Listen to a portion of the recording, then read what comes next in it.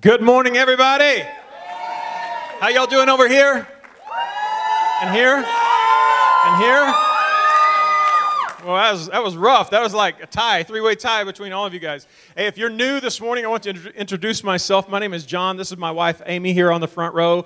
And together, we get to lead this campus of CT Church. There's actually 4 of those all over the Houston area. And so we're pumped that you guys joined us today at this one. If you're a guest, we just want to welcome you. Also wanted to let you know we're doing something a little different in the service. But before I get to that, is anybody, have you ever driven home and taken like canned biscuits or croissants or something from the store, and you get home and one of them is burst open, or you try to open it and it pops open and some of the dough pops out? Has anybody ever seen that happen? Anybody feel like that when you put your pants on this morning? That's what happened to me. I'm like, wow, this is bad. It's like instead of the weight loss club, the Biggest Loser, I want to wait until they do the Biggest Gainer, and I'm going to audition for that one. I'm going to go on there. But I want to let you know, if you're a guest with us today, you may already know or realize this, but everything in this service except this piece right here and something at the end is completely being brought to you by our young adults and our youth leaders from the top to the bottom. They have done the worship, they have ushered, they've been our prayer partners, they're in the media booth, they've done everything inside these 4 walls today. They're going to be bringing you the messages also. And a few months ago, we transitioned how we were leading our youth ministry, and we started working with our young adults to help them grow into some roles of ministry. And since we have done that, our youth ministry has grown to the largest size that it's been since I've been here as pastor. And it's completely done by volunteers, and it's this group of people that you're going to hear from today, and they're doing a phenomenal job of just growing. And so we started, a few months ago, we started something where we were pouring into their lives leadership, education, and mentoring, and all those things, and they have grown rapidly and exponentially, and we wanted you to be able to hear from them during this service today. So one of the things that we noticed all through history is that the major moves of God, almost all of them were led by the younger generation. Whether it's for their dissatisfaction with the status quo or whatever, there is something that happens in the young generation that they say something needs to change. And the spiritual awakenings, the great revivals of history have been led by this young generation of people. And we believe that God is getting ready to do something massive in 2019 in this campus.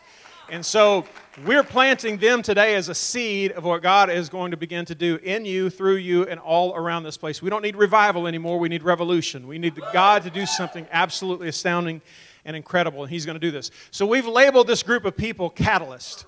We call them catalysts because a catalyst is an agent that you can add to another chemical substance, and it does not lose its properties, but it causes a reaction in the things around it and precipitates change. And that's what they are doing. And so here's what I want you to do for me today.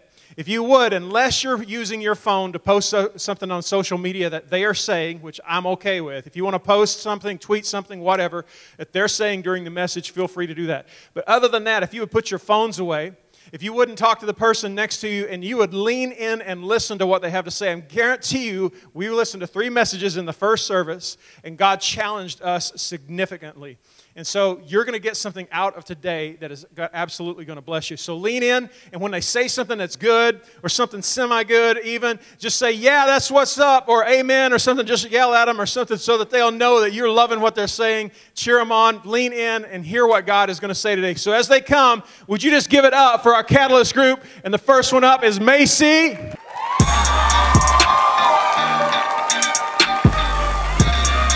Wow. I feel like I'm on Ellen right now. Hey, everyone. I don't really look like that in person. That was my bridal portrait. It looked real good. Wow, I am really nervous, so bear with me, okay? This is not easy to do, but I have to admit something to y'all before we even get started. I walked into this room, and I was like, ooh, I'm feeling some judgment already. People see my cheetah boots, my cheetah belt, and my cheetah Apple Watch band, and they're like, wow, she was probably a cheetah girl, and that's not the truth, okay? I'm a little mad that I was not asked to be on Disney Channel when I was 8 years old, but it's fine. Don't judge me, okay? Don't judge my cheetah print. It's cute. How many of you can honestly say that you have walked into this room this morning and you've already judged somebody else? Don't lie. Don't lie. All y'all are liars. You have walked into this room and you have either judged them in a good way and like, dang, I like her outfit, or man, that girl really needs to brush her hair.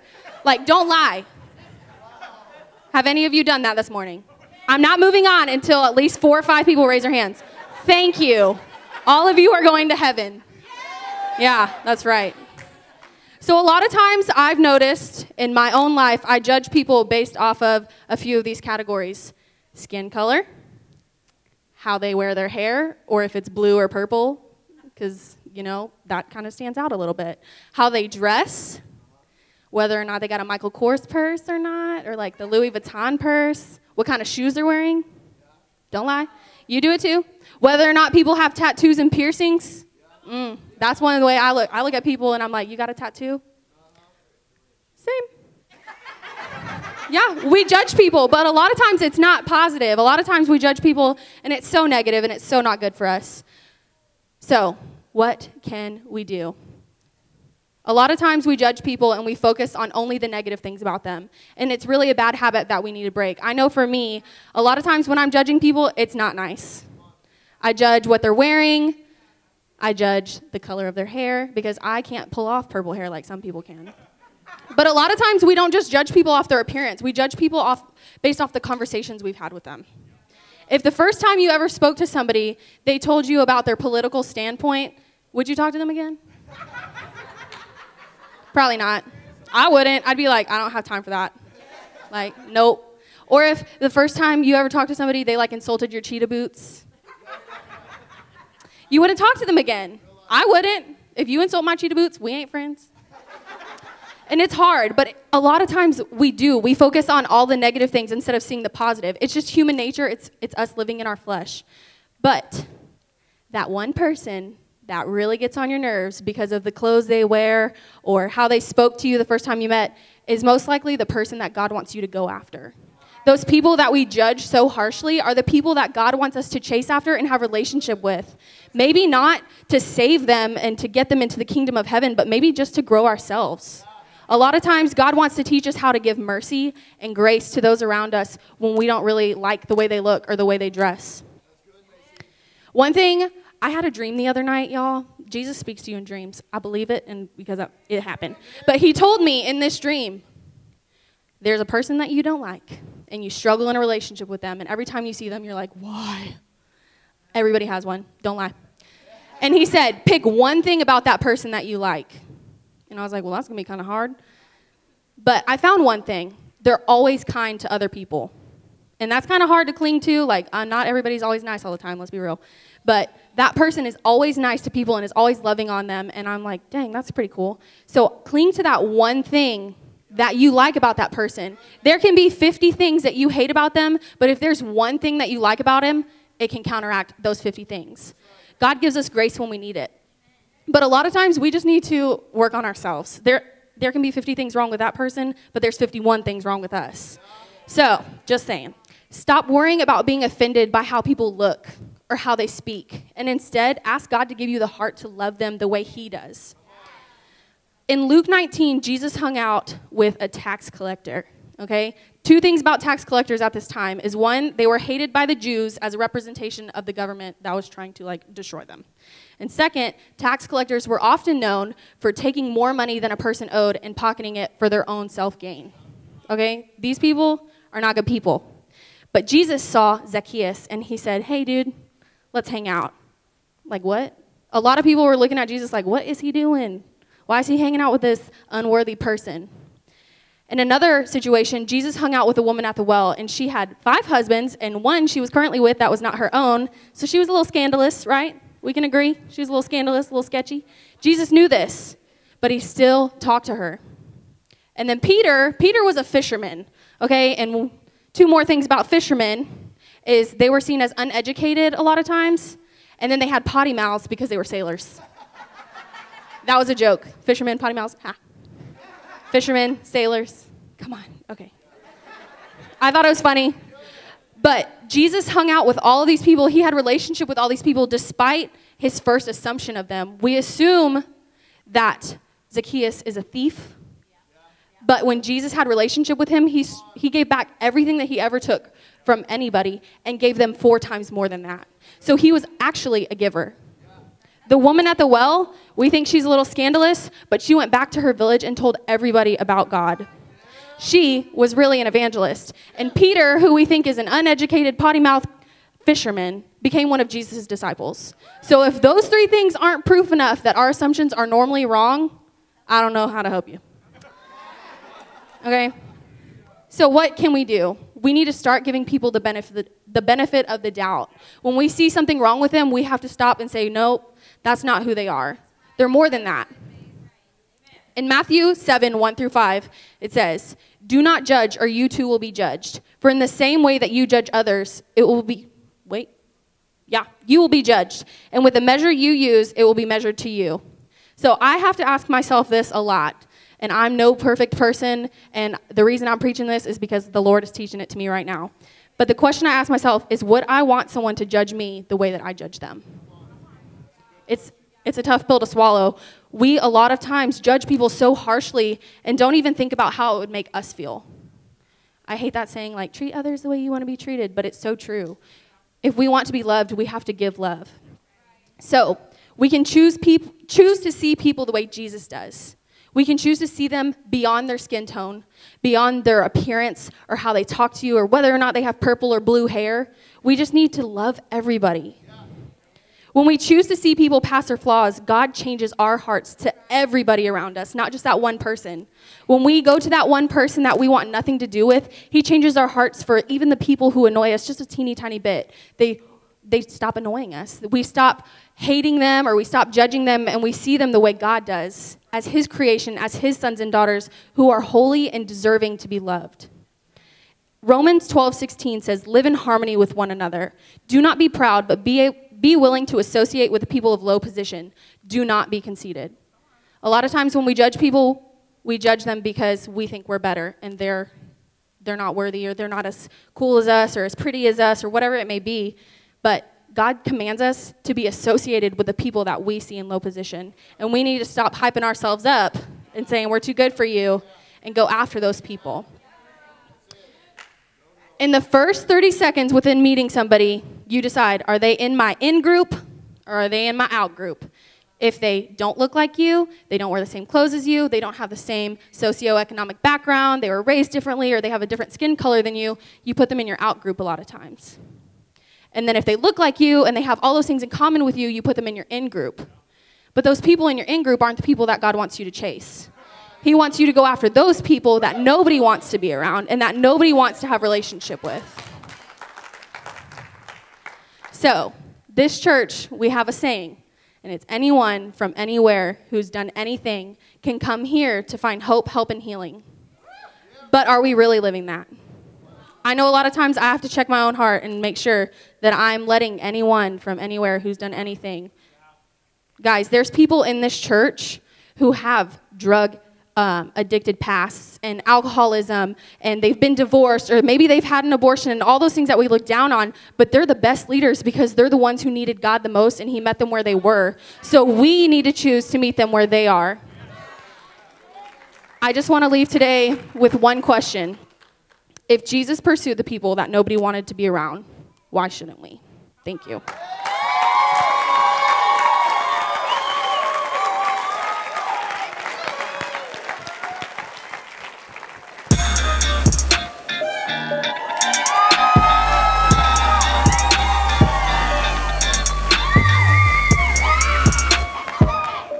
What is up? Y'all are lively. That was so good, man. I'm so excited to be up here. Macy killed it, so hopefully I will too. She's kind of hard to follow, but all right, let's just get right into it. So I'm guessing with as long as the internet's been around, we've all seen videos and pictures, and my all-time favorite, I love memes. They're just, you can't bypass like a good meme of how life has ways of making us have trust issues. So for an example, you guys have heard the monster under your bed scary story, right?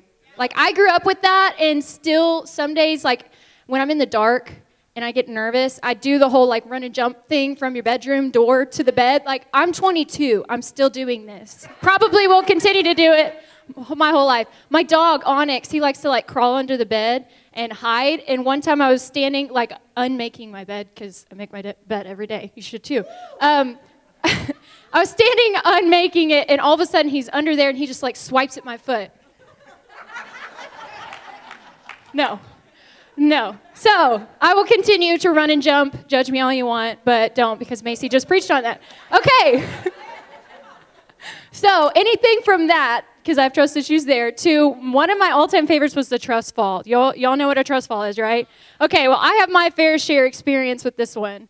Because you see, high school is deemed by the media, by magazines, TV shows, movies, to be some of your best years of your life, right?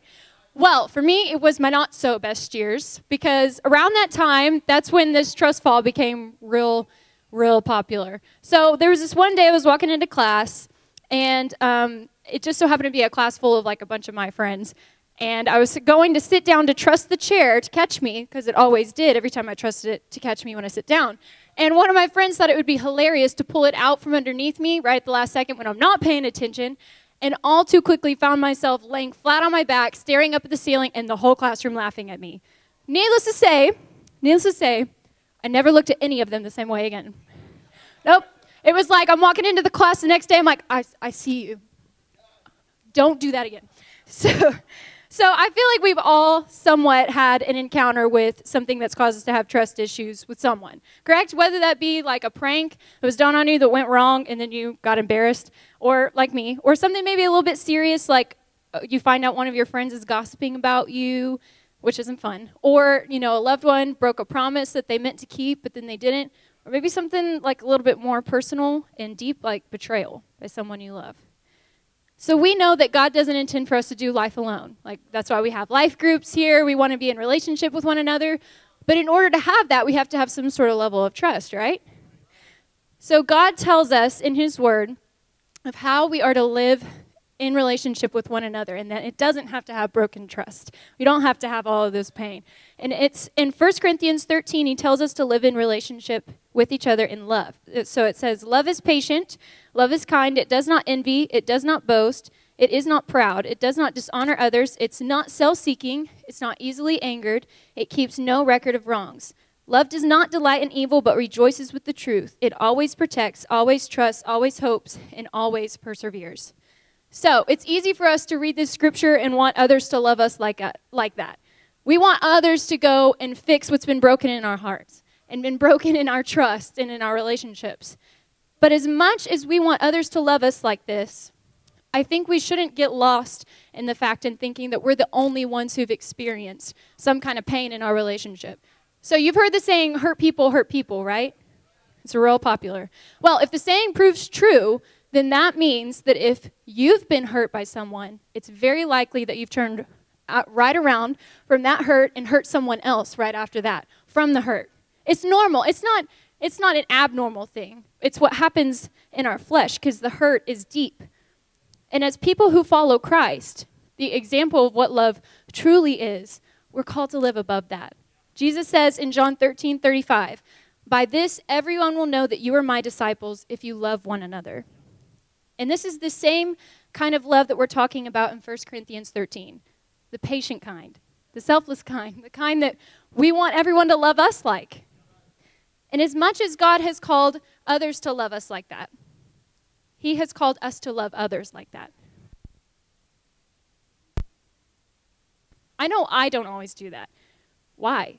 Well, because when I find out someone has been gossiping about me, or when someone breaks a promise or something, someone says something that hurts, my natural instinct in my emotions and in my flesh is to turn right around and act out of that and find someone and say, hey, can you believe what she just said about me? Why'd she say that? What did I ever do to her? What am I doing? Gossiping. Doing the same exact thing. And it's not easy to deny that. It's not easy to not do that. But it is necessary to choose the kind of love that says, no, I'm not going to do that. I'm not going to repeat that hurt. Jesus in that scripture talks about how we live as an example to others. Whether we live according to God's word or our flesh or our emotions, someone is watching. So who are we representing by the choices we make, either in that love or out of that love. Listen, we don't live in a perfect world. Hurt and pain and suffering, broken trust, anything negative, you name it, is all too common. People walk away from relationship with one another permanently because conflict is too deep and the hurts are too deep and it just can't be resolved. But Jesus is giving us another way. A way to live without broken trust. A way to live in harmony with one another. This world has known enough loss and pain and hurt from humans. We do this to each other. And we're perfectly capable of making the choice to stop it if we wanted today. We don't have to live in the suffering. It can end with us. But it's a choice that we make to take on the love that looks like dying to ourselves and our pride and our ego and our selfish gain so that someone else can feel valued when all they've known is rejection. It's a choice that we make to say, I don't really like this person. I don't really like how they dress. I don't really like how they talk or their political standpoint or whatever you may say. But I'm going to value them and I'm going to uplift them and honor them instead of tearing them down.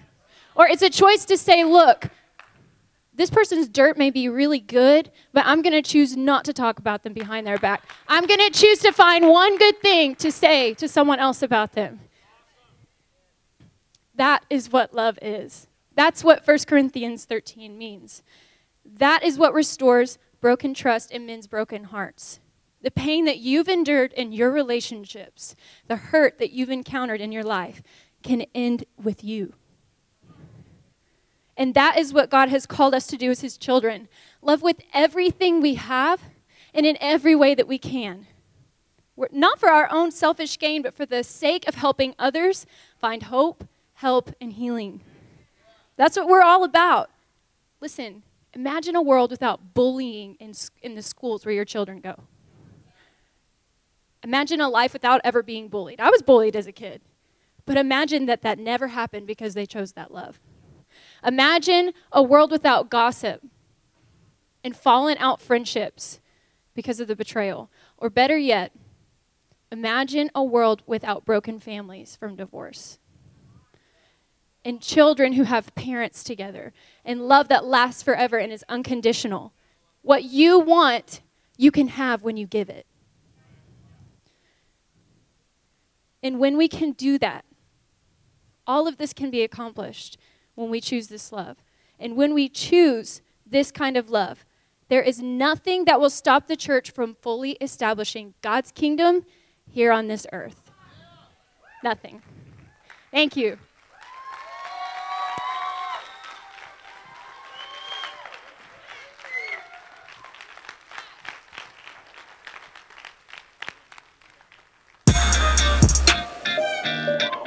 Come on, yo! What's going on?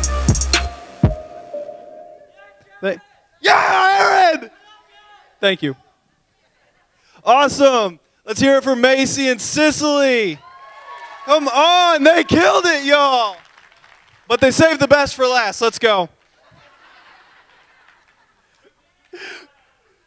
Wow, I feel some shots. Good.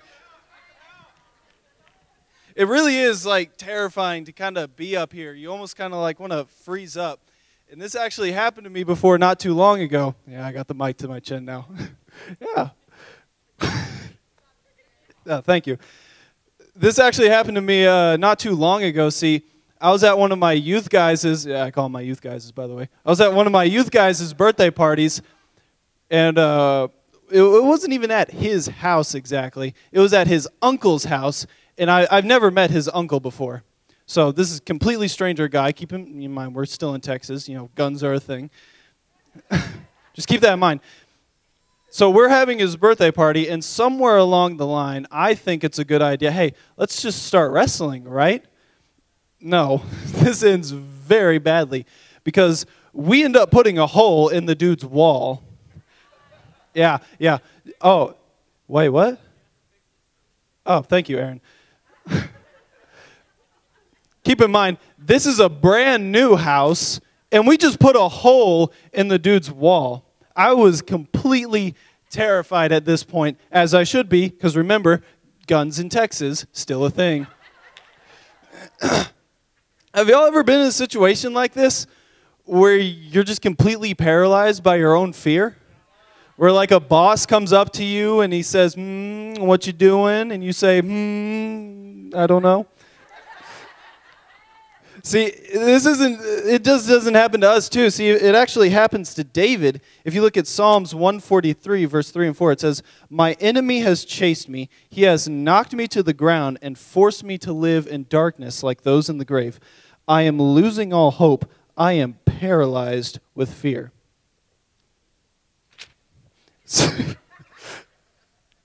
So I really like that. I'm sorry. I really like that last part when it says, I am paralyzed by fear.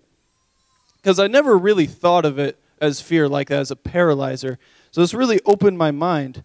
See, what a paralyzer is it stops you whenever you want to move. Or better yet, it stops you whenever God is telling you to move. See, this is exactly what happens to us when we feel like we want to share the gospel to other people, but we don't, because what do we think? Oh, man, he's not going to want to hear us. We're going to be judged by them. See, I'm no exception to this. This actually happened to me before, quite a while ago. See, back when I was in youth, we had a food fight. It was planned. That joke didn't go too well. Got it? See, we had a food fight. It was a planned event. It was a part of an outreach. So we were trying to reach a bunch of our community, and I thought, man, it would be a great idea to bring one of my best friends named Sammy. See, the cool thing about Sammy is that he didn't exactly know Jesus, but he wasn't against him either. He just didn't know. He just wasn't informed.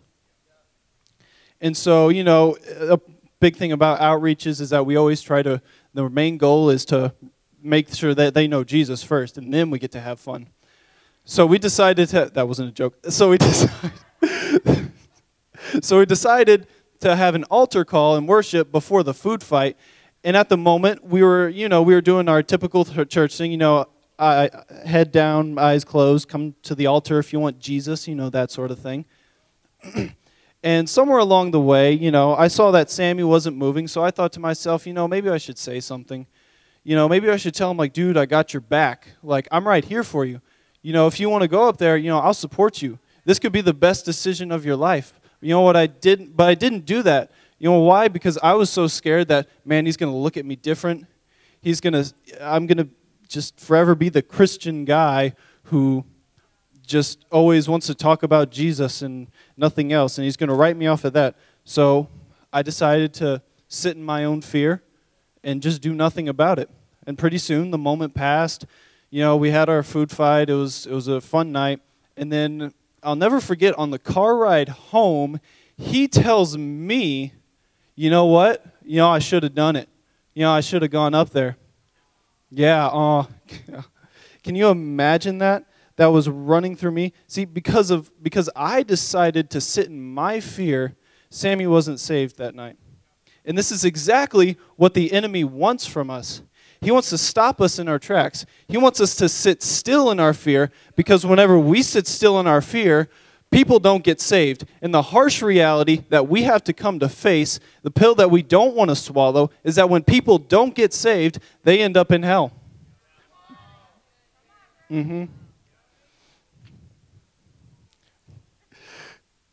How many of people have ever felt like this before? Yeah? See, this is not a very good spot to stay in. Because if you look at Ezekiel 3:17 through 18, it says, Son of man, I have made you a watchman over the people of Israel.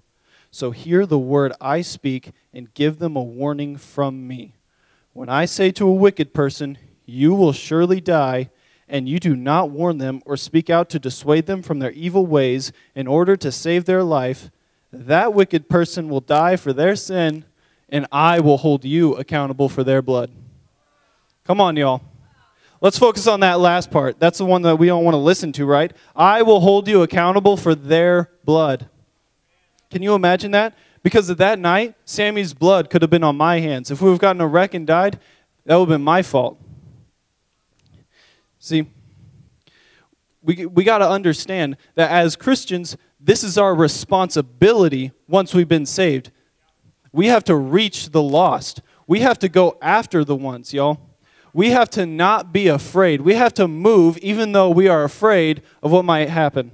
See, we walk through life with all sorts of things in our head, like, what's he going to think of me? What's going to happen? I don't know. But the thing is, we got to remember that what they think of us isn't as important as their salvation. See, or maybe you're one of the people that think you're not qualified. Man, somebody's better for another job, right? For this job, right? Somebody else is surely better.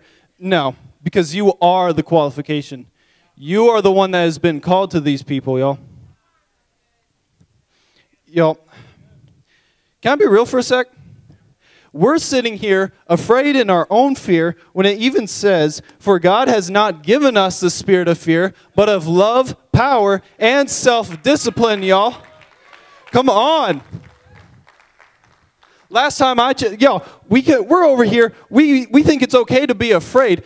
First thing is, we don't fight our fear. We have a God that fights our fear for us. Come on, we don't have to do a thing. Last time I checked, my God isn't the God who bows to fear. My God isn't the God oh, I'm so pumped right now. Sorry, I lost my train of thought. All right. But y'all, we can't sit in our fear. It's so important that we reach the lost, y'all. Y'all, I don't know about y'all, but I'm ready to stop being afraid. I'm ready to stop being afraid of my friends and what they may think. Because I know plenty of my friends who aren't going to heaven, and that needs to change. I think we all need to start fighting back for the ones that we love the most. Thank y'all so much.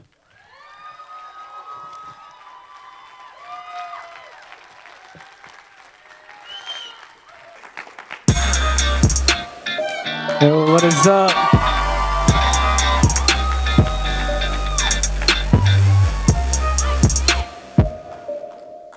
How you guys doing? That's good, thanks. Man, Jared, I once heard a really good pastor or preacher say that I'm just the peppermint after the flaming yawn.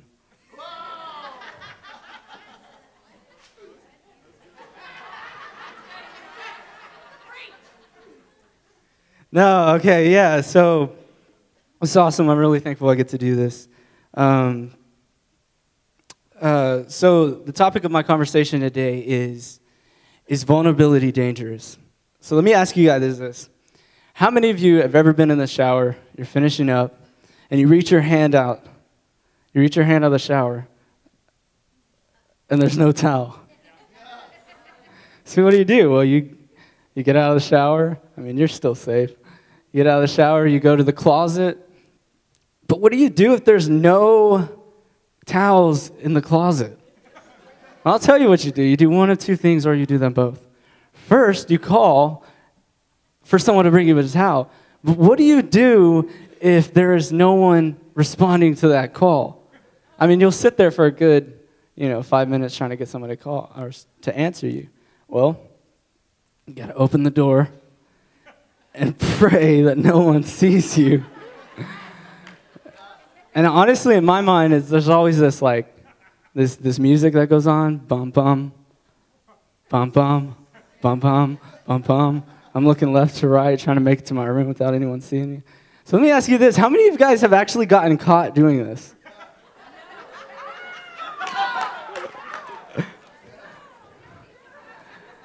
Thankfully, I have not. Thank God. And to all the people that have been on the other side of this, we're praying for you. So now, check this out. So we've all experienced situations in life where we find ourselves running away from vulnerability because of a fear of being hurt. Or maybe a fear of what people may say, or, what they may think of you, or what they may say about you. But what if we started seeing vulnerability in a new way? What if we stopped running away from it and we started to embrace it? So many times we scare ourselves out of being vulnerable, and we say things like, man, I can't open up in that friendship, or I can't open up in that relationship because the last time I did it, I got hurt. And so we end up saying these things like, man, I just can't do that, so I don't want to get hurt. But I want you guys to see today that vulnerability is what makes us authentic. It makes us worthy of being trusted. But here's the thing. It also requires us to trust easy without the fear of being hurt. So you may ask me, Manoah, well, how do I do that? How do I trust easy without the fear of being hurt? And I know we're always so scared of this idea. You know, we're always so scared of the idea of being vulnerable or opening up. And look, I'm not saying go around trusting anyone. But what I am saying is that you should trust somebody. There should be somebody in your life that you can say, man, I messed up. I made a mistake. Can you help me? But we have to ask ourselves, do we really trust anyone, though? Or is that defense mechanism that I've so often placed within my mind ready to jump out at the slightest moment of something possibly going wrong?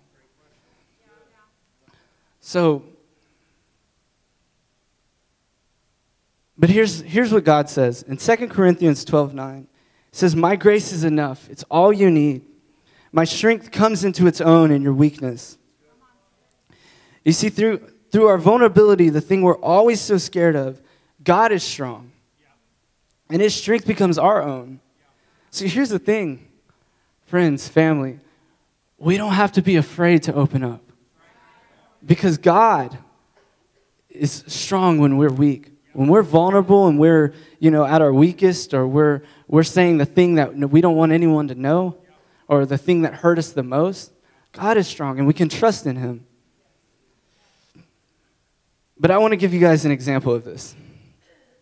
So as most of you know, or maybe you don't, but when I'm not here, I'm at work. And the job that I work at is a roofing company. And we work in the chemical plants. So my job requires a lot of heights. So I'm in very high places all the time. So what do you think I'm most vulnerable to when I'm high up in the air? Falling. So this is a lot of times what our relationships look like, or our friendships look like. Man, I'm right on the edge of this. I'm about to step. If I step and I tell that person something, I'm going to fall and I'm going to hit the ground and it's going to hurt. Because that person's going to take what I said, he's going to run off and tell so and such. Then you have gossip and all that junk. And so instead, what I'm going to do is, because this is obviously not safe, what I'm going to do is I'm going to stand as far away from the edge as possible. And I'm not going to open up. So, but luckily, a genius man invented this.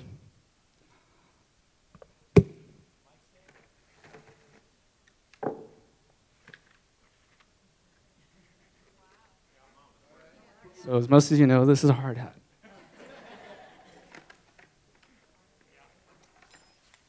And this is a harness. This is what we use on the job site. But the thing I want to show you guys today is one special device that someone invented to keep you from falling. This is what we call a yo-yo. It's like a seat belt. So if I were to step off the edge, normally we attach this thing to our backs. Oh, you have to attach this to your back. But no, you attach this to your back, and if you were to fall off the roof, this locks like a seat belt. So it prevents you from going off and hitting the ground.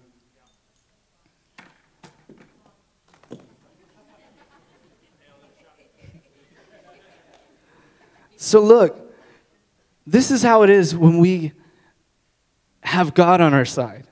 We don't have to be afraid of falling. I don't have to be afraid, so I can freely go to the edge. I can freely express myself. I can freely open up and tell that person that secret. Tell that person that failure. Tell that person, because I know that no matter what, I have a lifeline that has my back, that it's going to attach me to this end, and I'm not going to fall off. I'm not going to hit the ground, and I'm going to be okay. That's what it looks like to be vulnerable when you have God on your side. Paul goes on to say in 2 Corinthians, so now I'm glad to boast about my weakness, so the power of Christ can work through me. So not only are we safe, we're now strong. We have no fear. We have confidence. We have confidence in our vulnerability. So guys, before I leave today, I just want to encourage all of us to be open up in your friendships. Open up in your life groups. Life groups are such a great place to just say, look, man, I messed up. I've fallen, or this person hurt me. My heart hurts because this person did that to me. It's such a great place, and I encourage you guys, open up in your relationships, be vulnerable, and trust that no matter what, God has you. Thank you.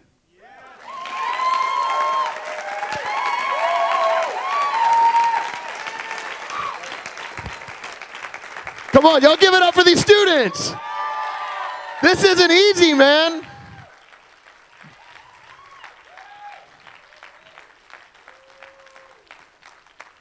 I'm afraid Pastor John and I are out of a job. That was incredible. That was incredible. Guys, what you're looking at is the beginning of something great, I think.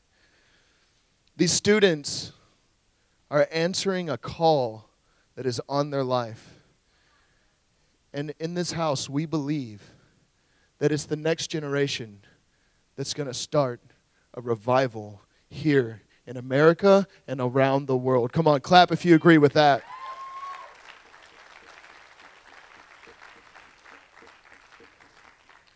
As I was listening to these messages, I couldn't help but draw a common thread all the way through it. You know, what Macy said, anyone from anywhere who's done anything can come here and find a judgment-free zone where there's hope. Hope for a better tomorrow. Help for what you're going through today. And healing so you can move into the future that God has for you. See, we believe that with every fiber of our being. That's why we do everything that we do here at CT. Not only is this a place where anyone who's done anything can come and find hope, help, and healing in a judgment-free zone, but this is a place of trust. This is a place of honor. This is a place of family. That's why we wear the shirts that say family by choice, because this is what we choose. And if I could be honest and open and transparent with you guys, sometimes I get disappointed when I spend time with my family outside of this house, because I expect them to love me like I'm loved here. I expect them to care for me the same way that I'm cared for when I come into this house, where I'm greeted warmly and I get a hug and people are excited to hear what I have to say. How many of you get that experience every time you come? It's incredible, isn't it? But I can't help but be overwhelmed by the message that Jared just brought. That when I leave this house, there's a drastic change from what I experience here to what I experience in my home with my family, my extended family. Brokenness just perpetuates hurt. It perpetuates mistrust. And it just destroys. But I need you to know that there's freedom from that destruction. There's freedom from that pain. There's freedom when we come here. That's why so many of us have said, man, something just happens when we come into this place. And I want you to know that when you come in here, you're not only encountering a family who loves you, a family you can trust, but there's a Father here who loves each and every one of you. And I would be filled with regret if I didn't take the moment to tell you that the Father loves you. He loves you so much. He cares for you. Maybe you decided to come today because, you know, it's the end of the year. And maybe this year hasn't been incredible. Maybe it's been one struggle after another. And maybe you've decided in your heart in the last ditch attempt to say, God, I'll give you a shot. Well, I want you to know that the Father wants to offer you a fresh start. He wants to give you a clean break today. I want you to know that if you're in here today and you said, I need a fresh start, I need a new beginning, you can have one that doesn't look like our things that we do every year. The word escapes me right now because I break them every time I make one, a New Year's resolution. This isn't a resolution. I made resolutions last year. I obviously have not fit and kept up because I am not in shape, as you can see. I'm kind of like the biscuits Pastor John talked about. But as I'm rambling, what I'm trying to get at is that when you have this fresh start in a relationship with the Father, it's not like something that you just have temporarily. This is an eternal fresh start. This is a new beginning. With every head bowed in this auditorium right now, this is just between you and your Father. If you came in here today and you would say in your heart, I want a fresh start with God, would you just slip your hand up? I want to pray with you. Thank you. Thank you. If you would be so bold as to respond by raising your hand, what you're doing is you're just physically responding to something that's already happening in your heart. Now, I want to pray for you, but I want to invite you to pray this prayer with me. Because I believe what the Bible says, that if we confess with our mouth that Jesus is Lord and believe in our heart that He's risen from the grave, then we will be saved. And we will have the fresh start. And we will be a new creation. So if you would, all across the auditorium, but especially if you raised your hand today, would you pray this out loud? Loud enough to hear your own voice. Say, Father, I need a fresh start. Would you forgive me for what I've done this past year? Will you forgive me for what stands between you and I?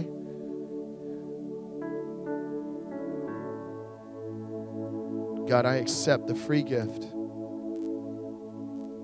of new life in relationship with you. In Jesus' name I pray.